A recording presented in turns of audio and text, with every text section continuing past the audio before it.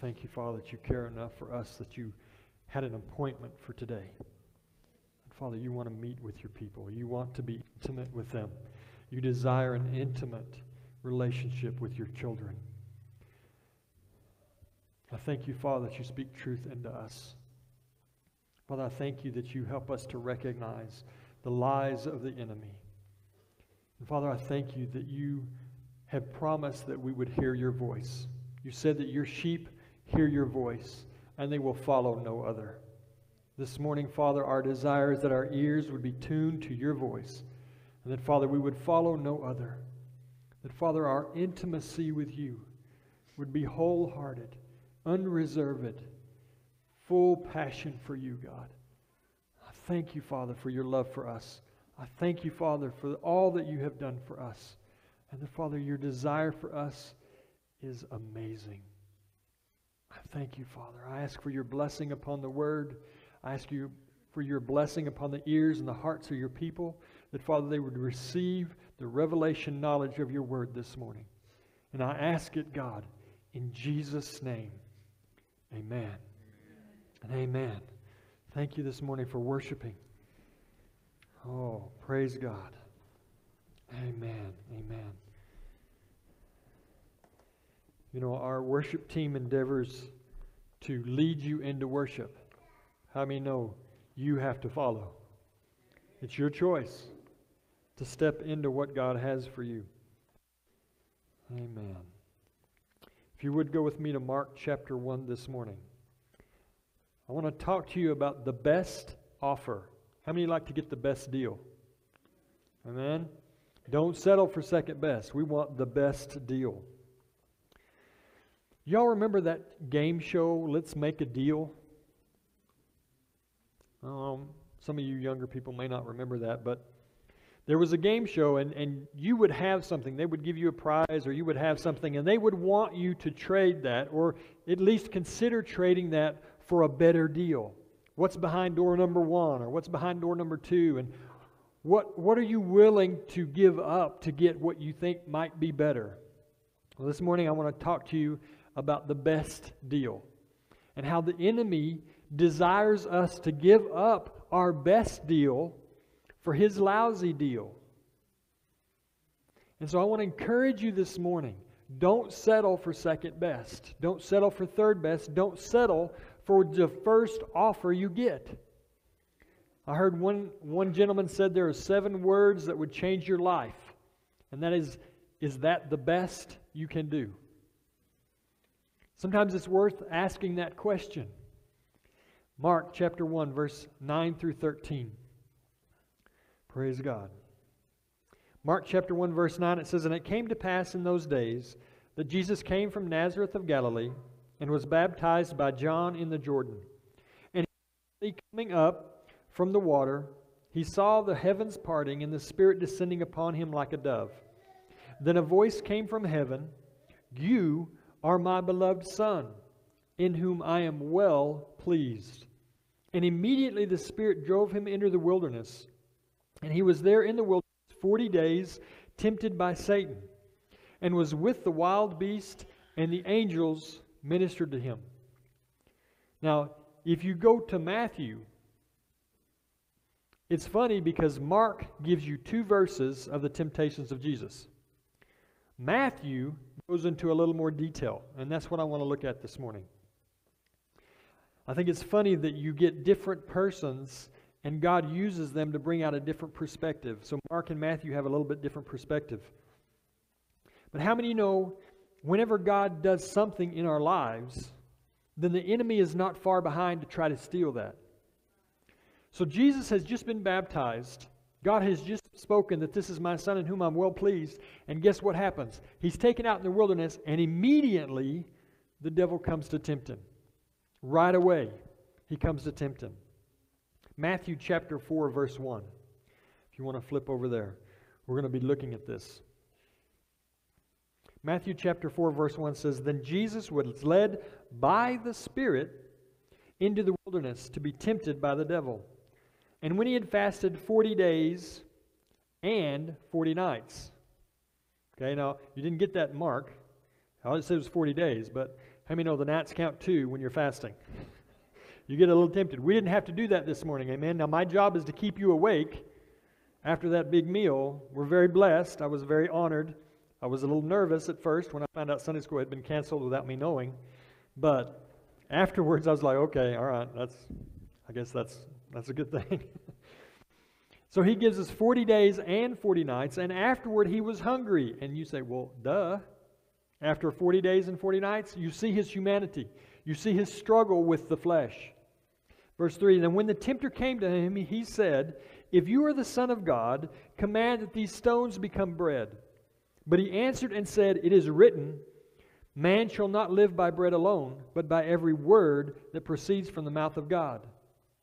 Jesus was being tempted to meet his own need by his own means. He had a legitimate need. How many know after 40 days and 40 nights, your body's going to be needing something? He had a legitimate need. But the problem was the enemy was tempting. He said, you need to meet your own need. Don't rely on God. Jesus, you have a need. You need to meet it. Satan was trying to use the need of Jesus' body to amplify the want to of committing sin. Very often I've found that the desires of the flesh will be used to try to double team my spirit when it comes to a temptation. There are legitimate needs that this body has, but we cannot be led by the need of our body.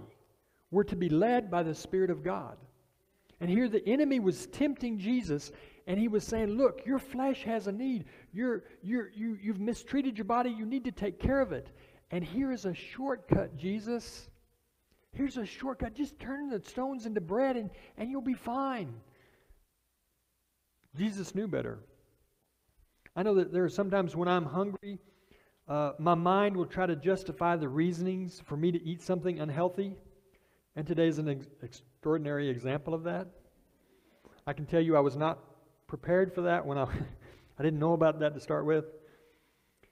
There are times, let me get a little more practical. There are times when I'm running late and I'm trying to get to one of my kids' deals, and I'm really tempted to press on the gas just a little bit more. You know, I gotta get there. It's my job to be there as a father. Therefore, it justifies me breaking the law. Now, do you think that's going to go over with the highway patrol or the sheriff's deputy that pulls me over?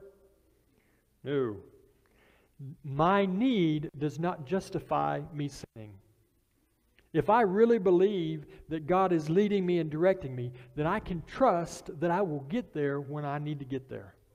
If I'm following the Spirit, I can trust the Lord in that. But my need does not justify me doing something wrong. And it's important. The enemy does not come in with guns blazing. He prefers the sniper or the ambush method. Temptation is strategic and calculated. The devil did not tempt Jesus in the first week. He didn't tempt him in the second week. He waited until 40 days was over. Then the devil came to him. When he was at his hungriest, when he was at his weakest, that's when the enemy came. Darkness will try to use our flesh to destroy our spirit.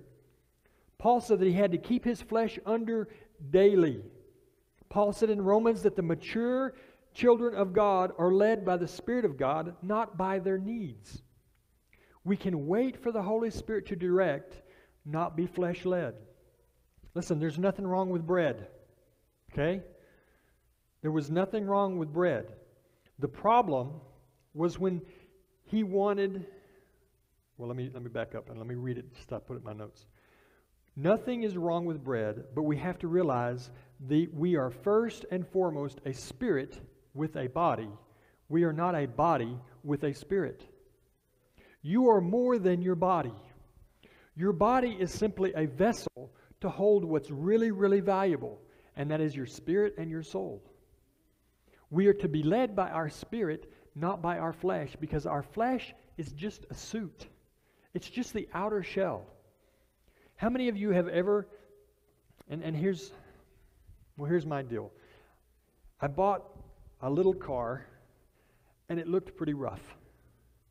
But I love that little car. In fact, I bought it for my daughter, but I end up driving it more than she does. And what I've found out is I love what's on the inside. I love that engine. It is fuel efficient. It works. It will get up and go when I need it to get up and go. The outside looks rough, and guess what? Guess what the value in that car is? It's what's on the inside. It's not the paint job. It's not the window. Amen? It's what's on the inside. You are the same way. Your body is important, and you need to take care of it.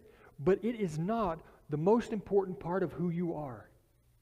Don't let what's unimportant, maybe unimportant is not the right word, but don't sacrifice your spirit well-being for your flesh's comfort, because that will always get you into trouble. Don't allow the enemy to use your flesh against you. Yield to the Spirit of God, not fleshly desires. Seek God, not the comfort of the flesh. It's a trap. Feed on the faithfulness of God. He alone satisfies.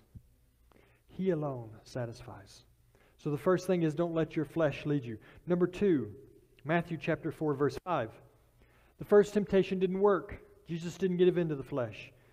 Verse 5 says, "And the devil took him up into the holy city and set him on the pinnacle of the temple and said to him, 'If you are the Son of God, throw yourself down.'" Notice this. The devil can quote Scripture. "For it is written, He shall give His angels charge over you, and in their hands they shall bear you up, lest you dash your foot against a stone. And Jesus said to him, 'It is written again, you shall not tempt the Lord your God.'" Now let's remember back to Mark chapter 1, verse 11. What was it that God declared to Jesus? He said, "You are my Son, in whom I am well pleased." What was it that the enemy was questioning? He was questioning his identity. He said, "Jesus, you need to do something to prove who you are. If you're really the Son of God, then you should be able to do this." But notice, Jesus didn't have to respond. Because why? He knew who He was. The fact that God had declared it to Him at His baptism was all that He needed. Listen, when God calls you by name, you don't have to prove nothing to nobody. God has called you by name. He knows who you are. You don't have to prove who you are in Christ. Now listen, there will be fruit come out. That's what the Bible says, that we will bear fruit for Him. But listen, when it comes to who you are, it's not based on what you do. You do based on who you are. That's what determines. You don't know what to do, then go back to who are you. Because if you know who you are, then what you do will be a natural outflow. But the enemy is questioning Him. God brings a revelation of who Jesus is and proclaims it. But the enemy comes in and questions. Listen, when God does something for you and He works in a miraculous way, the enemy will come in with his seeds of doubt. And he said, if you were really loved by God, why doesn't this happen? If you were really loved by God, this should be happening. Listen, God loves you, and it doesn't matter what circumstances are surrounding you. You are valuable. You are precious before God. Do not let the enemy come in and make you question who you are. You are a child of the living God. When you have accepted Him, that's the proof that you need, because He has given you His Spirit. That's the proof that you're a son or a daughter of God. And the enemy will throw all kinds of good things. Look at where he took Jesus. He took Him to the temple. He took Him to church. And He said, now you need to do something in church to be really important. Throw yourself off and the angels will catch you. Listen, Jesus is going to come back from on high at one point. The devil was trying to get Him to skip ahead. Jesus knew it's not the right time.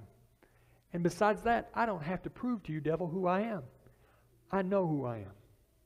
That's the joy that we can have and the confidence in knowing who we are. My kids don't have to prove who they are.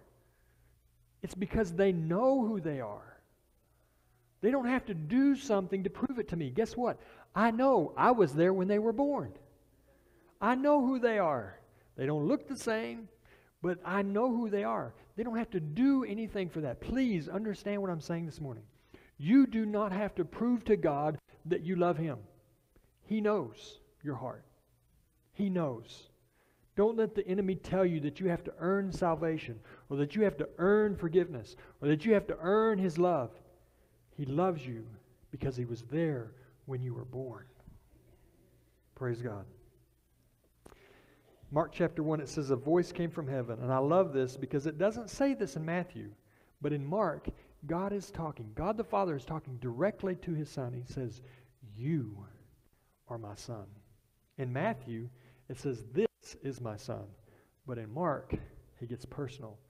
God gets personal with us. The revelation that Jesus was given at baptism was who He was. And that's what the enemy came to question. In fact, he questioned it twice. How many know sometimes the devil doesn't let things go? Twice he came to Jesus and said, if you're the Son of God, make these stones bread. If you're the Son of God, throw yourself off the temple. And Jesus was able to resist both. No sooner had the revelation come that Jesus had been given than Satan comes to try to cause doubt. Jesus had said in His parable of the seed of the sower that as soon as the seed is sown, the birds of the air come to steal it away. Mark and Matthew deal in beautiful detail of the Trinity and the temptation to question. Notice it wasn't just the voice of God that was spoken. The Spirit descended on Him in the form of a dove. The Spirit. So you have a beautiful picture of the Trinity here. God says it. The Spirit descends on Him. And you have Jesus in the flesh. A beautiful picture of the Trinity. Yet, when you have the fullness of God manifesting at this baptism, it wasn't a day later before the enemy becomes and begins to question and cause doubt. Remember, Jesus is out in the wilderness now. He's no longer at the lush river. He's now by Himself. He's now in harsh circumstances. And it says He was out with the beasts. I know some of you guys like to go hunting. Nothing against hunting, but I'm not into wild beasts. Okay? I don't like to go. Some of you guys like to go out with a wild beast. Not me. But Jesus was alone out in this unfamiliar place, in this place of dryness and aloneness. And that's when the enemy came to question who He was. If you remember, the same question was asked toward Adam and Eve in Genesis chapter 3, verse 1. It says, now the serpent was more cunning than any beast of the field which the Lord God had made. And he said to the woman, has God indeed said? I don't think it was by accident he approached Eve. Because men typically very logic. I say what I mean and I mean what I say. Anybody amen with that? Do you say what you mean and mean what you say? How many know women are not always like that? I have learned that through years of marriage, that what she says is not always the full meaning of what she's trying to convey. So the enemy comes here to the woman and begins to question, have you really heard from God? Do you really know what He meant? Maybe God had a different meaning. Maybe He didn't really mean that about you. Maybe He was just saying that to you because you were with Adam. Listen, ladies, you are valuable to God, and what He says about you is the truth. Don't let the enemy question. Don't let your emotions cause you to question. God has said what He means, and He means what He says. I believe the woman was targeted strategically because the question is, did God really mean what He said? The question that Satan proposed was that Jesus needed to do something to prove His identity, and God's word was really not enough. We have been saved by grace, not by works, lest anyone could boast. I was told as a kid, don't take a dare. Listen, when the enemy dares you to prove who you are, all you have to do is say the name of Jesus. He is my brother, Father is my Father, and that is my family tree. That is my relationship. That is who I am. And devil, if you don't like it, you can take it up with the books. Go check the registry. I've been born again. My name is written in the Lamb's Book of Life. I have a birth certificate in heaven, and I know who I am. And I don't care what you say. I don't care what label you put on me. I am a child of the Most High. Get out of my face. And sometimes you have to be just that blunt. Don't be afraid to stand up for who you are. Praise God. Praise God. All right. Let me read you one scripture from 1 John chapter 3, verse 1. It's a beautiful picture. We have a picture of this where it's like the Father's hand, and then there's a baby's hand that's reaching into it, and the Father's hand is beginning to wrap around that little one. And it says this in 1 John chapter 3, verse 1. Behold, what manner of love the Father has bestowed on us, that we should be called the children of God. We are called His children. He loved us when we were unworthy. He loved us when we had done nothing. Yet He still loved us, and He called us. And not only did He call us to Himself, but He gave us His name. He gave us His... Guess what happens when I pass away? All that I have will pass to my family. Why? Because they have my name. When Jesus passed away, when He died on the cross, that full inheritance came to us. Now listen, I don't know if my children know how to write a check. I know they know how to use a debit card. Guess what? They have access to all that I have. We have access to all that God has in Christ Jesus. We may not know how to fully use it yet, but we have that inheritance that has been given to us because we have His name. And I know I seem to be beating on a dead horse this morning, but you need to know who you are, because it will determine your status when it comes to eternity.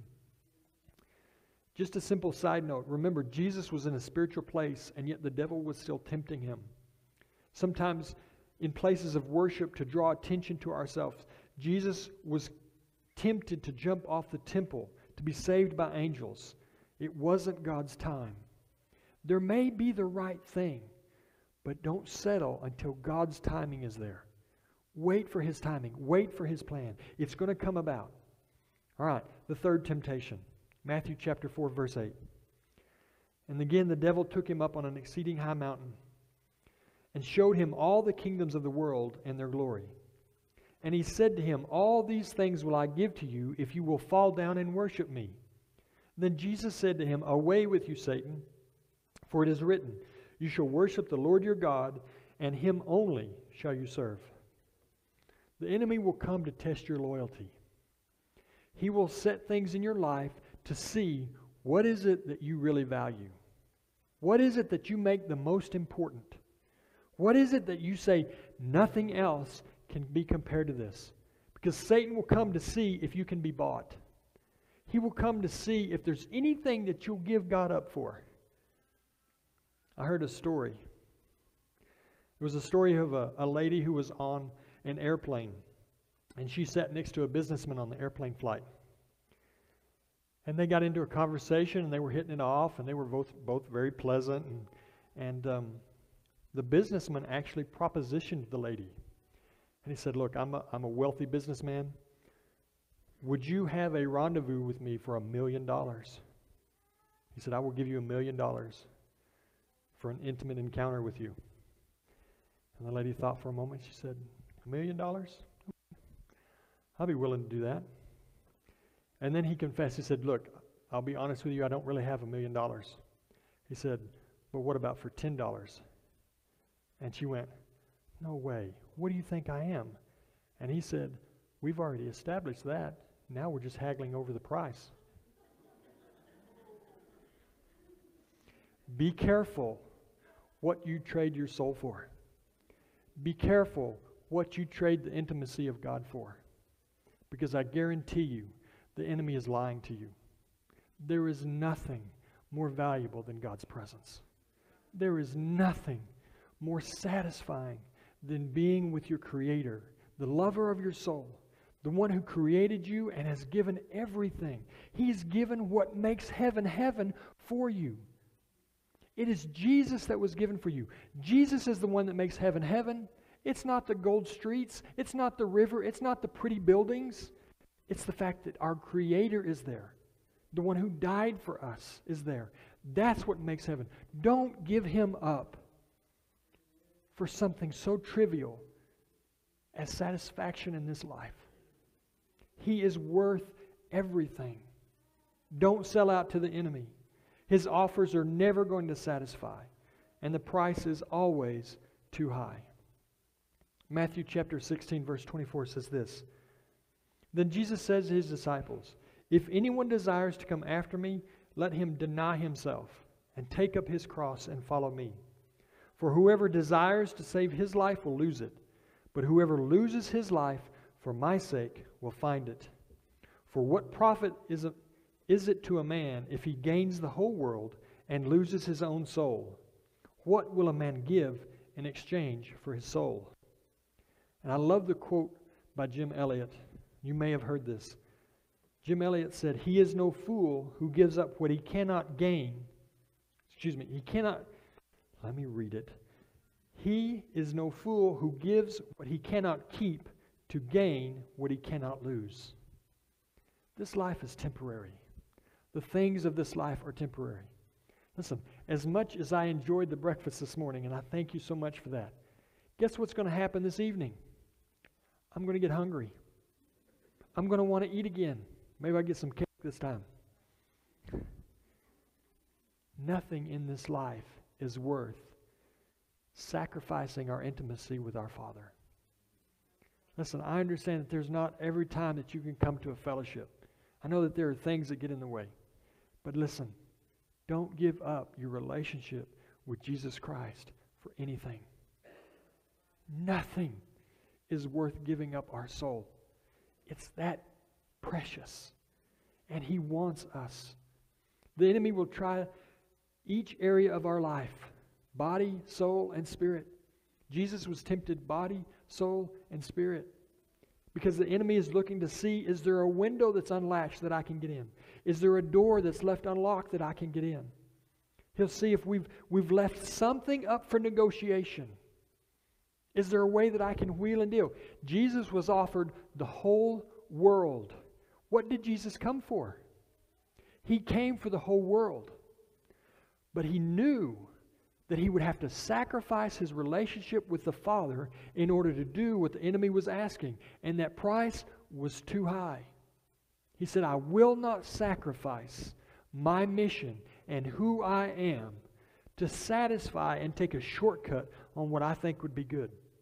I will not yield to that temptation." Don't ever negotiate. We don't negotiate with terrorists. We don't need to negotiate with sin. The deal is never good enough to give in.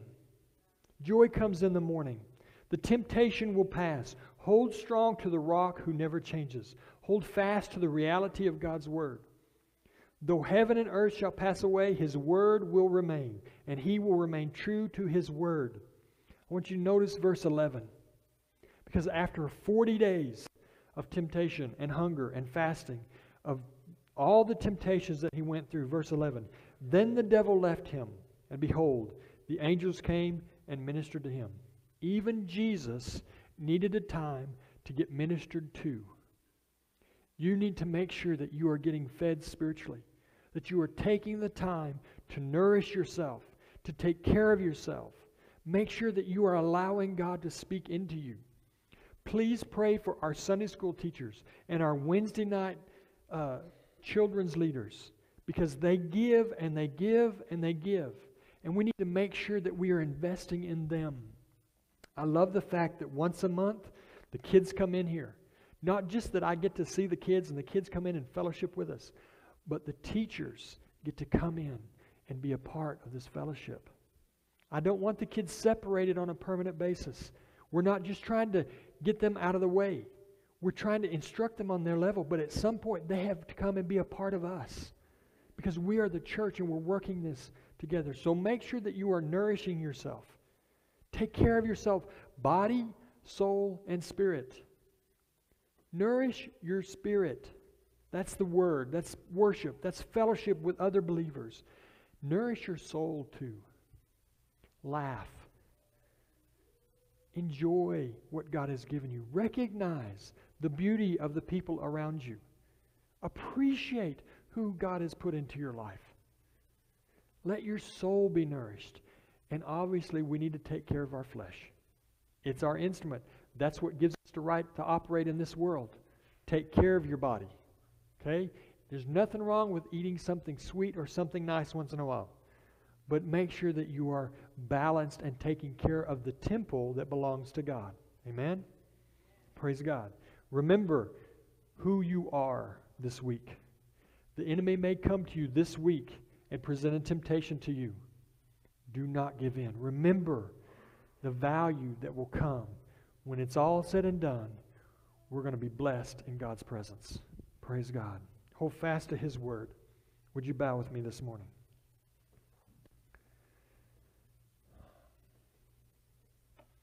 Father, I pray, Lord, this morning that your people have heard. I pray, Father, Lord, that they have heard your voice. That, Father, that they are valuable.